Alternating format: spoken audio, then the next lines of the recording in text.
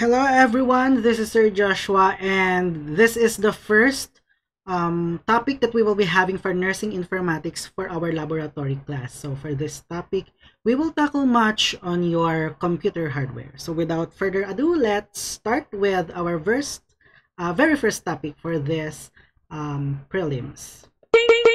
Okay, computer hardware. So when we discuss or when we talk about your computer hardware class, it is the physical components of a specific machine. Okay, so it is composed of many different parts that enable the user to communicate with the computer and with other computers to produce your work.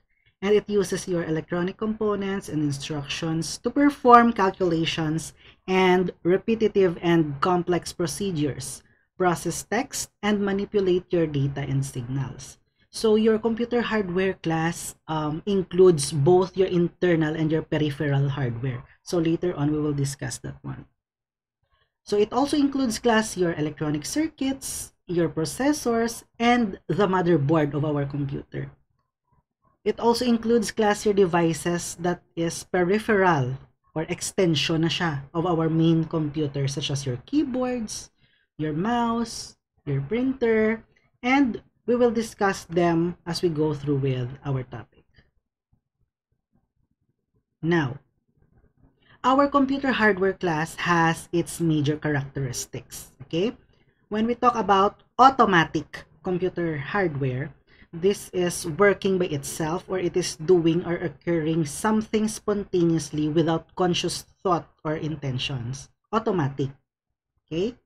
Next is your electronic. So specifically means having or operating with the aid of many small components such as your microchips, your transistors that control and direct an electric current present in the computer itself.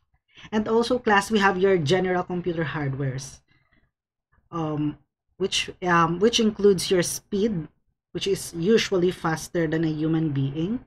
We also have your reliability, okay, or it is reliable in nature. So when we talk about reliability class, it is consistently good in the quality or the performance and is able to be trusted, especially when we give out information or data. Next is the storage capacity. So a good computer hardware must have a bigger storage capacity than our notebooks and literal nga books that we are using. Okay? Now, so in the topic of our computer hardware class, we will be discussing the basic components, the history of our computers, the classes, the types of computers, and your hardware peripherals. So we will be discussing them one by one. Okay? So if you have further questions regarding the topic, you may just message me after the discussion. Okay? Now, let's have first the basic components of our computer hardware. So the three basic components include your CPU, okay, or your central processing unit. We also have your input and output, and we have your storage media. Let's have first your CPU. It is considered class to be the brain of your computer. So it is consists of one arithmetic and logic unit and control unit and a memory. Okay? So ano ni siya class ang arithmetic and logic units? So when we talk about arithmetic and logic units, these are used to control the mathematical functions. Okay? So mga suma-suma. So it includes your addition, subtraction, multiplication, so on and so forth. And other mathematical functions that will test the logic or your logic. Okay? Next is we also have your control unit. So it carries out your computer function such as your fetch, execute, decode, and storage. Okay, again, when we talk about your control unit class, it carries out your computer functions such as your fetch, your execute, your decode, and your store.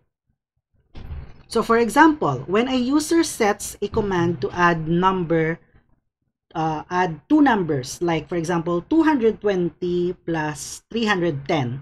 The control unit fetches the instruction and decodes it for proper operation, which is addition.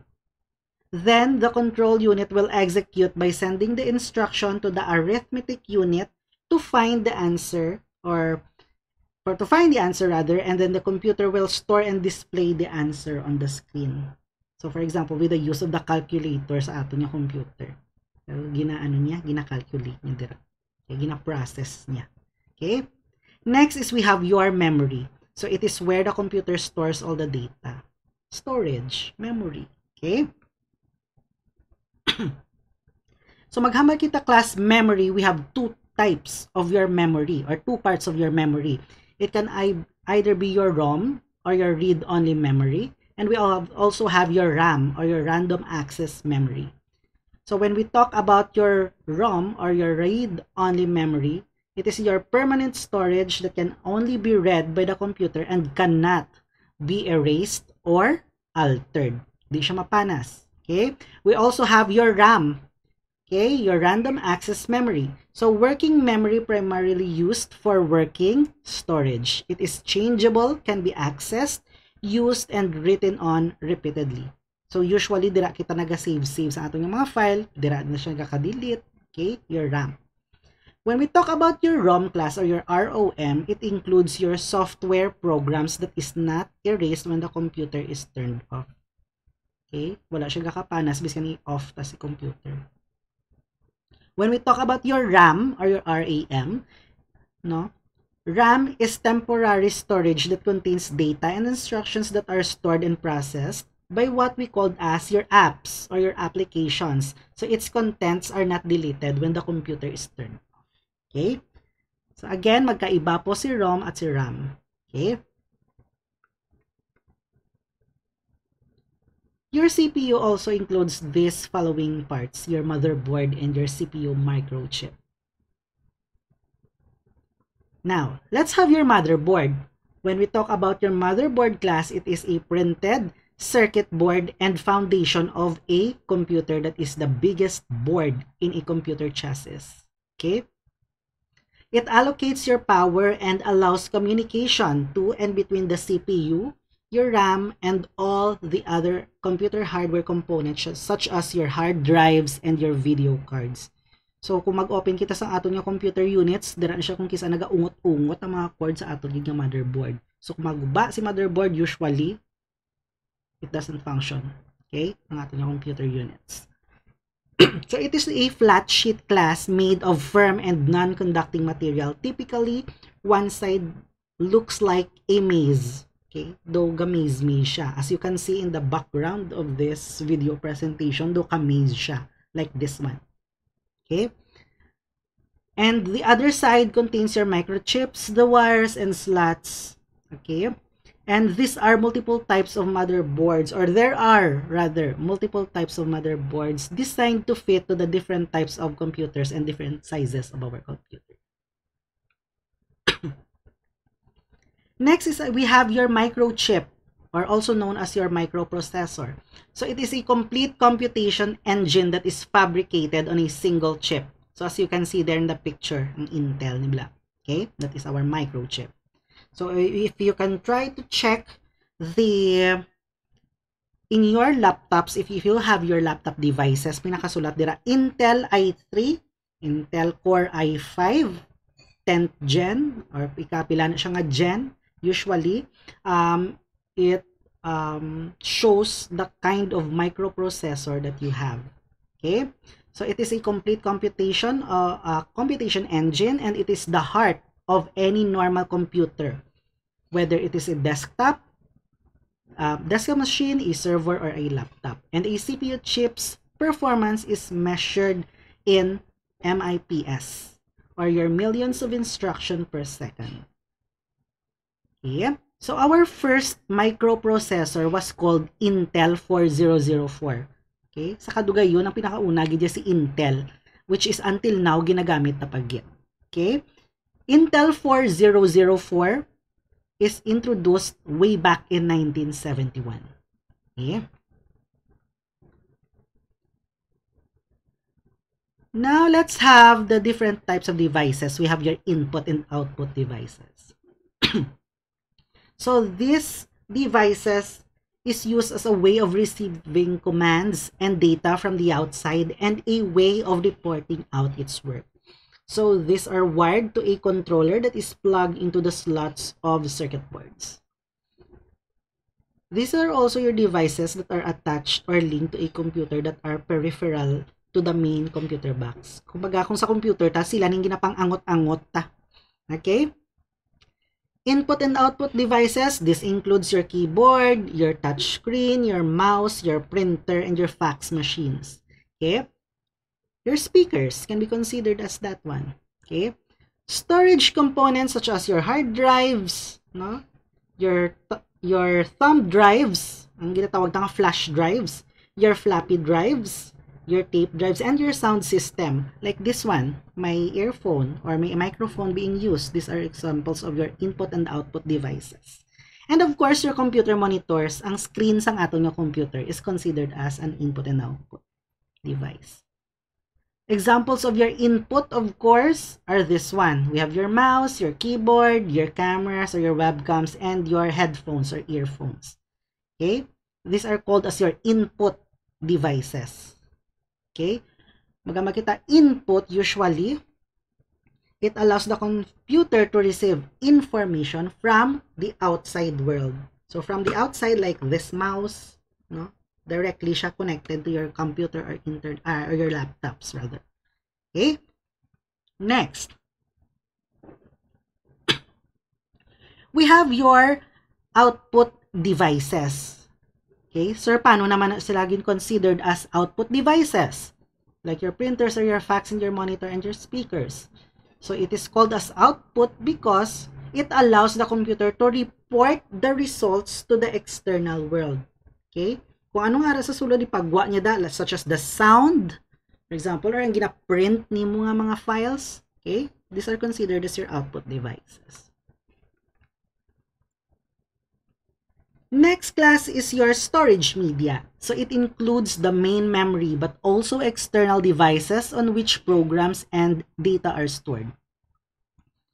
So we have different types class of our storage media. Diin kita naga-save sang aton nga mga file. Number one is we have your hard drive. So it is a peripheral that has high speed and high density. Peripheral, ginaungot, ginatakod. Okay? Next, we have also your diskettes. So, if naabtan nyo ni si diskettes, medyo may edad-edad na kamo. Okay?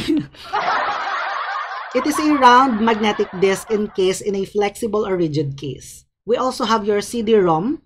Okay, rigid disk that holds a much higher density of information than a diskette and has a much higher speed.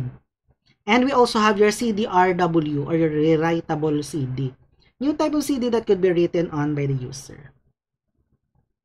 Anong kinalain nila? Si CD-ROM hindi ma-delete. Si CD-RW rewritable, ma-delete ang file dira. Pwede ta magamit si CD at any time and pwede pa i-reuse kumbaga and ma-delete ang files dira. We also have the common thing na ginagamit natin for storage media. Ayan, nagtagalog na si Sir. Okay? We have your USB disk or your flash drive. So, small removable hard drive that is inserted into the USB port of a computer. Okay? USB disk, flash drive. Okay? We also have your magnetic tape drives that run a magnetic tape, the same with any music tape player. Today, it is obsolete for home computer use. Medyo matagal-tagal na rin to si magnetic tape. And we also have your zip and jazz drives, similar to floppy disk but are of higher capacity. Okay? Anong mga tsura nila? This one is your examples of these storage medias mentioned a while ago. So we have your hard drives, your diskettes, your CD-ROM, and your CD rewritable. And we have your flash drives, magnetic tape drive, and zip and jazz drive. Ayan. So that is for our storage media examples. Now, nakwento na rin man lang natin, nag-mix na yung language nito. Okay? Nagastoryanay naman lang tas ang computers. How about if we talk about the history of these computers? Okay? So let's have the history of our computers class.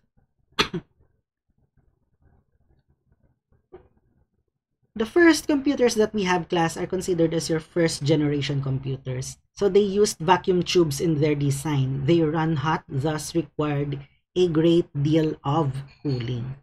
Okay, nakadasok sila sa vacuum tubes para hindi sila mag-overheat. The first true digital computer was built in 1943 with funding from the US military and used to design airplane and other complex engineering applications. So we have here first your prototype World War II military computer. So these were big, much less power than any ordinary computer that we use today, and they can handle relatively few operations and were difficult to program. In fact, it was programmed by scientists and the approach is slow, tedious, and impractical for a commercial machine. Okay? Mga gahigante pa niya sa unang mga computers. Okay. We also have your vacuum tube computer, or also known as your ENIAC, or read as ENIAC. Okay, it is made by Eckert and Mauchly Corporation. So Remington Corporation bought the Eckert-Mauchly Corporation later on and made Univac 1. Okay, so ang tag-iya sinisang vacuum tube. Okay. Ginbakali na sang Eckert and Mauchly, again convert into Univac 1. So in 1955, it is the very first commercial application that was run when General Electric processed its payroll in the Univac. Okay, kumbaga first commercial app niya si Univac na. Now, let's try to picture out these first generation computers that was mentioned a while ago. Ito si prototype World War II military computer. As you can see, maraming nakakonect dyan. Pero ang ending dyan, class, ay iisang computer lang siya. Okay? We also have your vacuum tube. Tinawag siyang vacuum because it is contained into a vacuum-sealed na mga containers. Okay? To avoid overheating. And lastly, nang binili ito ng na-mention na corporation a while ago, naging Univac 1 siya. So, as you can see, unti-unti siyang lumiliit. Okay? Now, let's proceed with the next. We have your second generation computers. So, introduced in the 1950s. So, they use transistors instead of vacuum tubes. There is lesser heat, improved reliability, and much greater speeds. Nag-level up si first, naging siya second. Ayan.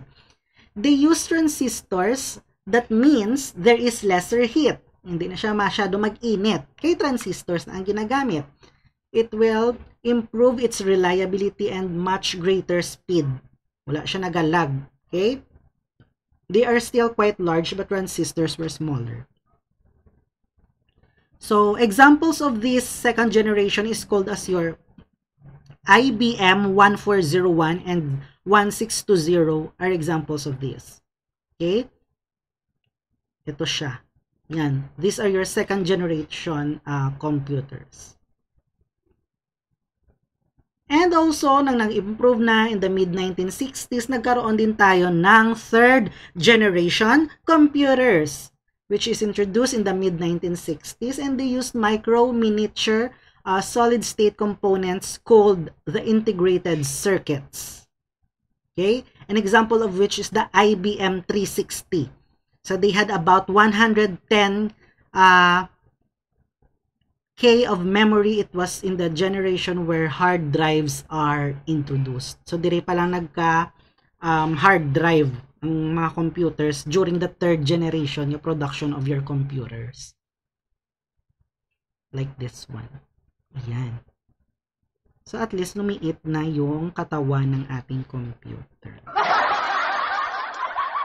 Siyempre, hindi pwede wala ang magamay, magnami ang lawas, pati pa ang computers.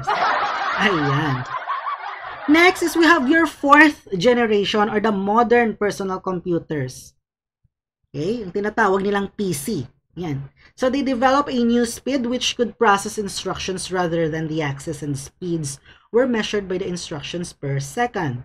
So an example of which is the Intel 8008, your Apple, and your IBM 370.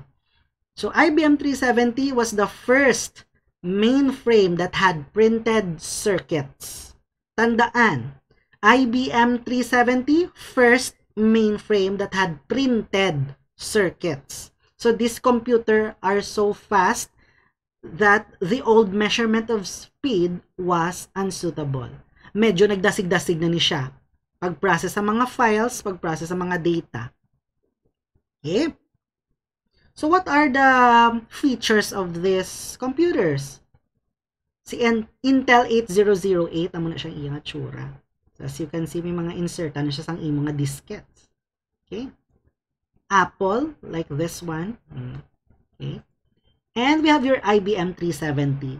Okay. Ito mga, ang Churaya class is the modern day PCs na ginagamit natin. Okay. And also class, we have your supercomputers. Hindi sila lumilipad ha. Supercomputers. They are computers with a high level of performance as compared to a general purpose computer. So the performance of supercomputers are commonly measured in floating point operations per second instead of million instructions per second, or your MIPS. So we have your CDC 6600 and your Cray 1 supercomputer. So the first supercomputer was developed by Seymour Cray. Okay? Again, first supercomputer developed by Seymour Cray. Considered as the father of supercomputing. Yeah. So this is the CDC 6600. Medyo malaki siya, no? Kasi nga supercomputer. And we also have this one, your Cray 1 supercomputer.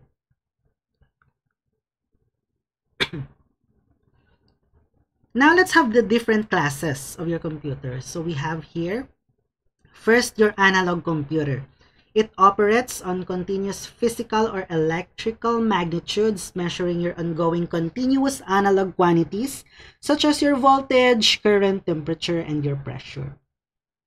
So examples of your analog are physiologic monitoring equipments, such as your fetal monitors. Ang aton lang nga fetal monitor sa aton nga OB, nan. And your heart monitors, these are considered as analog computers, usually for monitoring. Yan. We also have class your digital computer, which operates in discontinuous numerical digits using your binary numbering system. So usually class, when we talk about your digital computers, data represented by numbers, letters, symbols, rather than waveforms. Okay? One example is the one used in the nursing stations for charting, and the one we call as family computers. Okay, mga digital computer. Usually, ginagamit natin sa nurses station for requesting medications, yan, for charting. Digital computer yung ginagamit natin. Okay? And of course, we also have your hybrid. So, maganda kita hybrid, the combination of the features of your analog and your digital computers. So, it is used for specific apps, such as your complex signal processing and other engineering-oriented applications. So, usually, yung mga hybrid natin na mga computers class, example of which are your ECG, your EEG, okay, your electroencephalogram, which captures both waveforms and digital format for analysis. Hindi lang siya number, hindi lang siya waves, combinations of both. Okay? These are your hybrid computers. So, this one is your analog, okay? This one is your digital, usually being used in offices, and your hybrid. So usually in the hospital setting, we are using the digital and the hybrid. Okay? Now let's have the different types of your computers class. So computer technology has evolved from the huge room-sized electronic calculators developed with military funding during the World War II to palm-sized machines.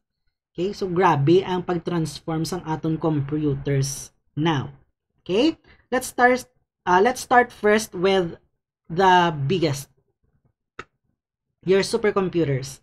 So the largest type of your computer, computational-oriented, specially designed for scientific apps, requiring your gigantic amount of calculations.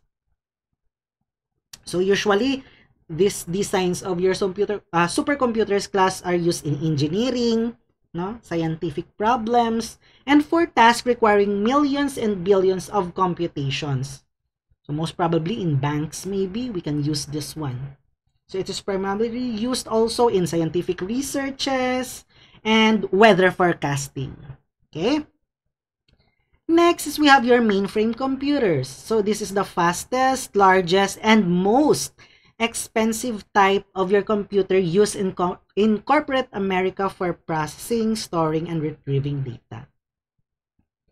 It is a large multi-user central computer that meets the computing needs, especially the large amount of repetitive calculations of bills and payrolls. Okay? So compared to desktop mainframes, this has an extremely large memory capacity and fast operating processing time. It can process large number of functions actually.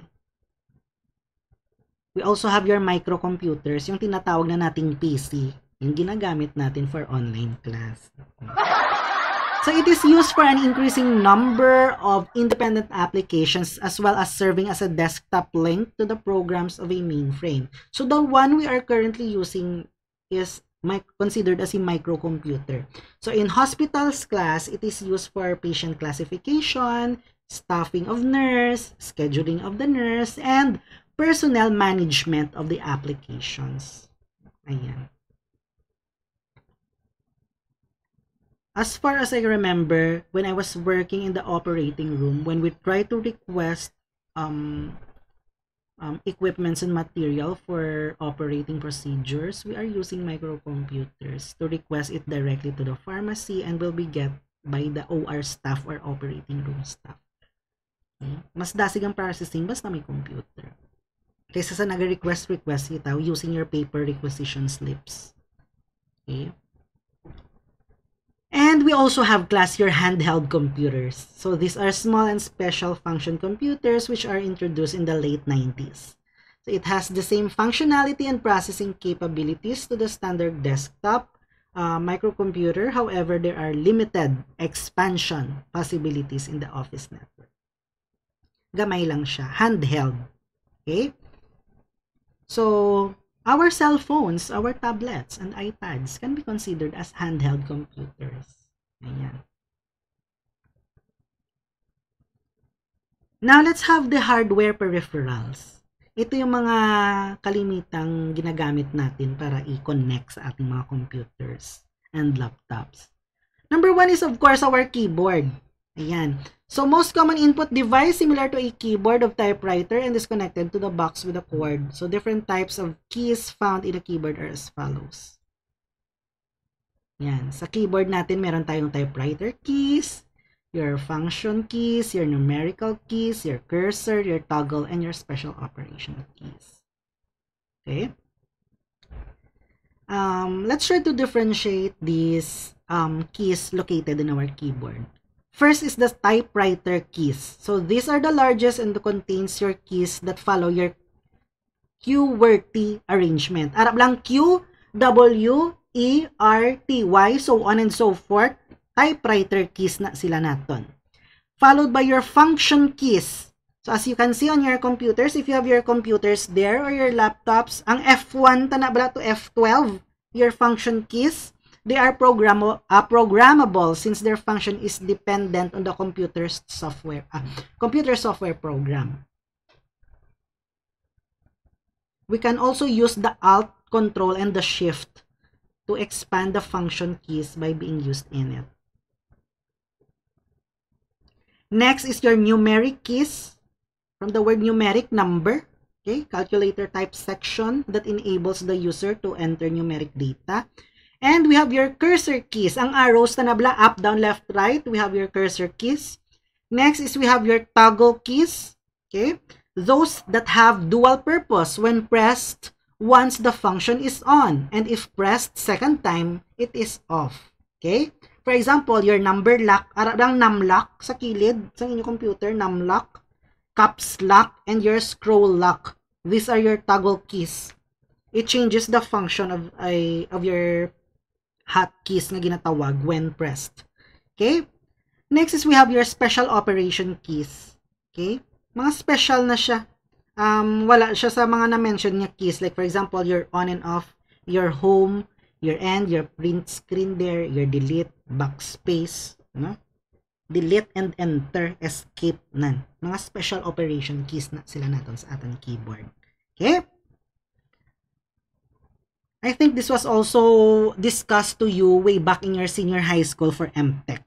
Okay? Empowerment Tech. Next, we also have your monitors or your screens. These are considered as your hardware peripheral also. So, display screen component that allows the user to see the images and so on and so forth. It can show also class your colors, your animation, your text that the computer can produce. So, if the pixel counts rises, there is also an increase in the sharpness and clarity. Amo na gani class, usually sa mga cameras nato, no, we choose those that have higher pixels. The more pixels, the klaro ang aton nga images nga ginalantaw or the videos that we are watching. Okay? The pieces of today comes with a 14 to 21 inches monitor. Okay? Yan. We also have your mouse and your trackball. Ang iban gani subo nga mouse nang, di ba? Ang usually tang ginagamit are already Bluetooth, no? Infrared na lang ara sa dalom like this one.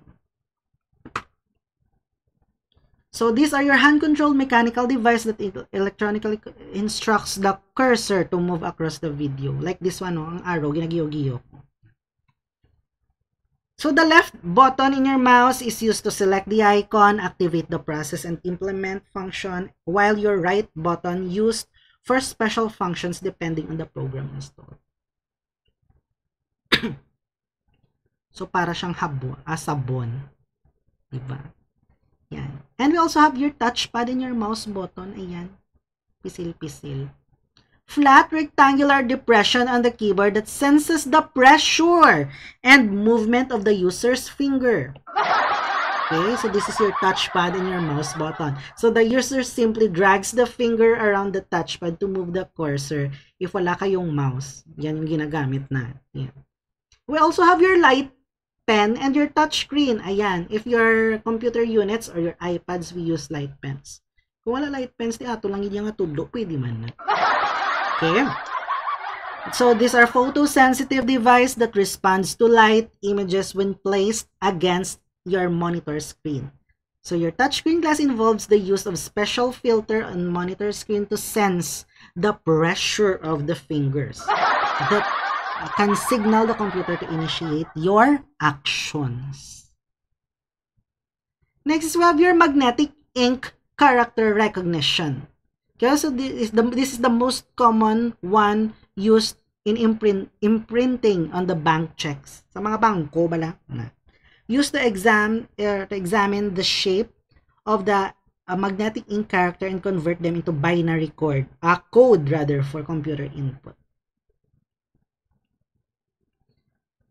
Next is we also have your voice synthesizer. So allows users to input data through speaking which is connected to a microphone. Like this one that I am currently using. Hindi ko siya ma-elevate. Yan. I am using this one, an audio output, in which I can use, I can rather insert this microphone na wala siyang noise, because of the noise cancelling effect on this microphone.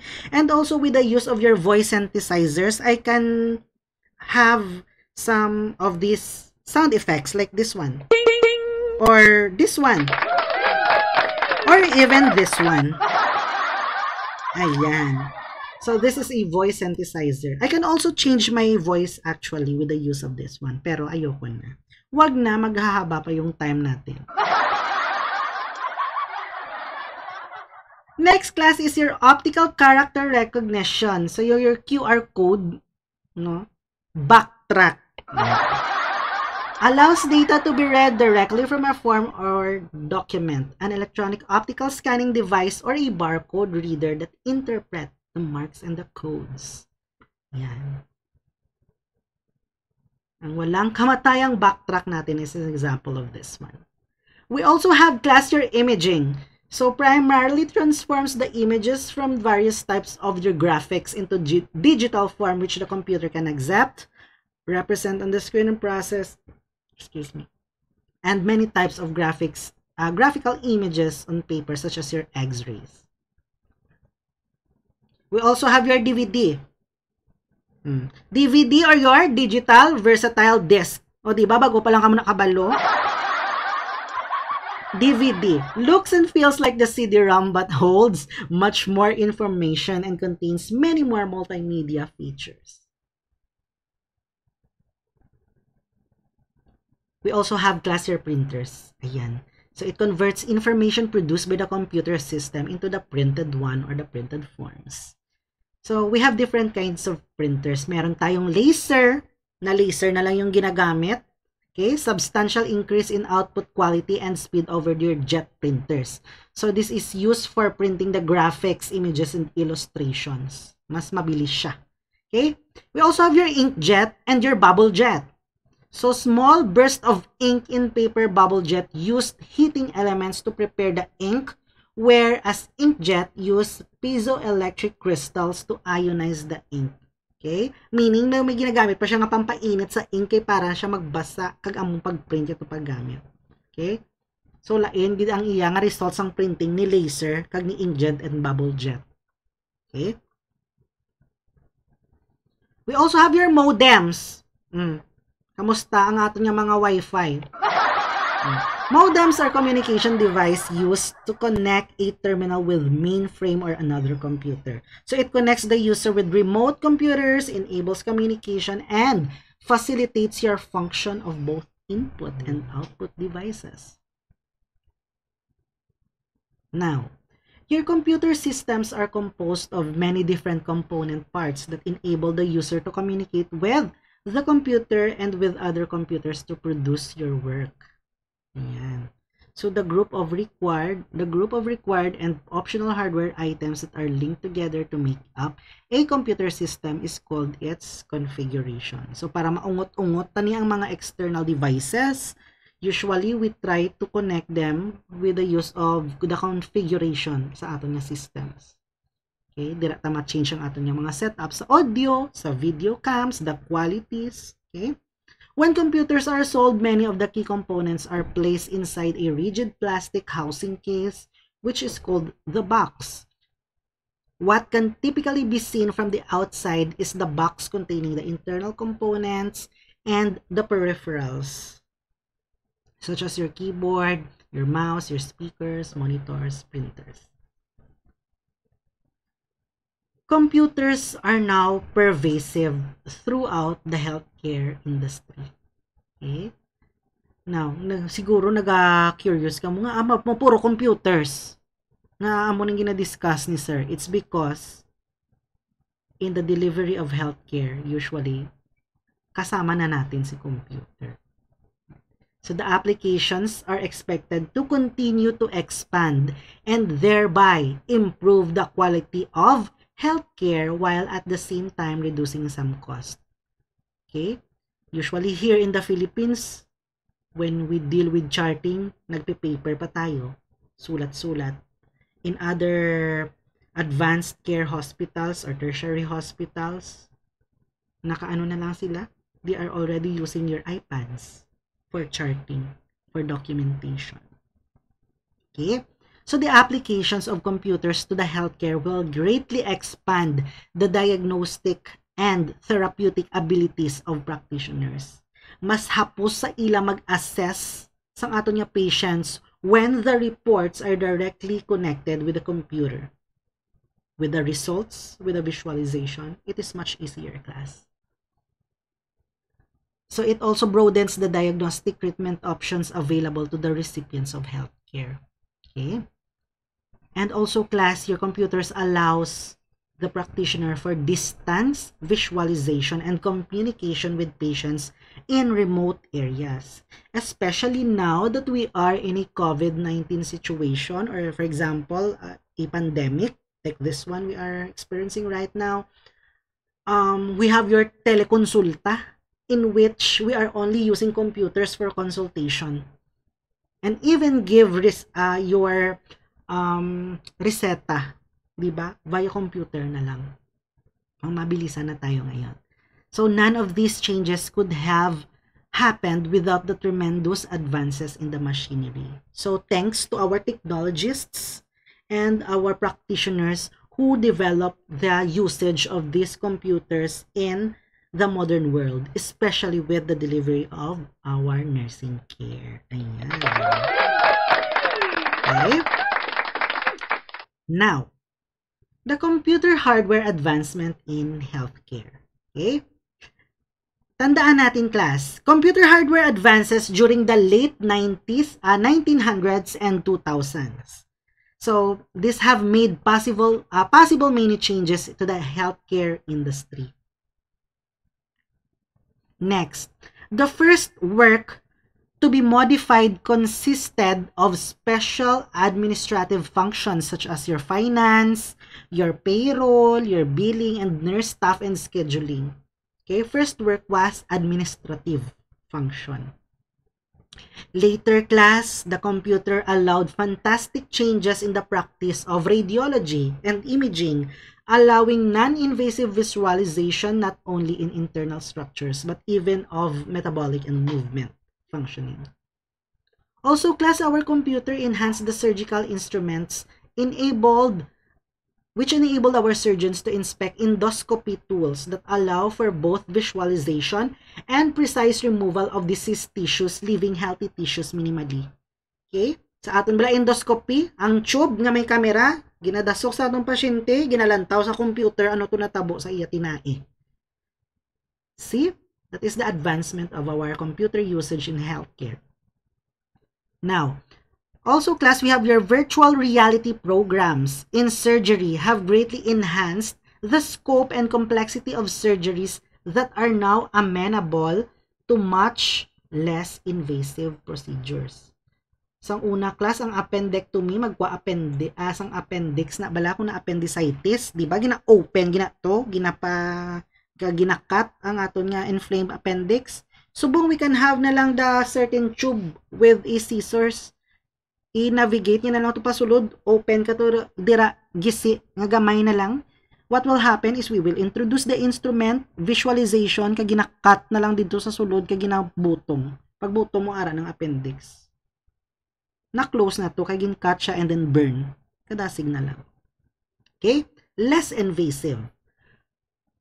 As a result, massive damage to skin and subcutaneous tissues, muscles, and organs have been eliminated. So, kumbaga, wala na ka-damage gid sa mga tissues and organs ng aton pasyente because of the help of the computers. Millions of patients also, class, who have needed weeks in the hospital recovery are now able to be released from the hospital the same day of the surgery. Okay, sang una mas stay pa sila 2 to 3 days because invasive ang procedure. Sang less invasive na siya with the help of computers, dasig ang pagpapuli sa pasyente naton. Okay?